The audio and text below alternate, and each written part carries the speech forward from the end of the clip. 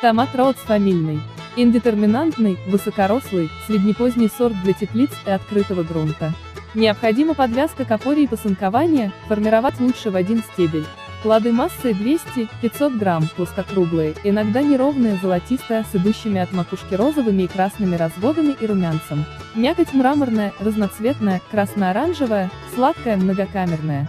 Чем больше при созревании солнца и тепла, тем насыщеннее будут красные оттенки, а сами помидоры вкуснее и сочнее. Созревание в кистях дружное.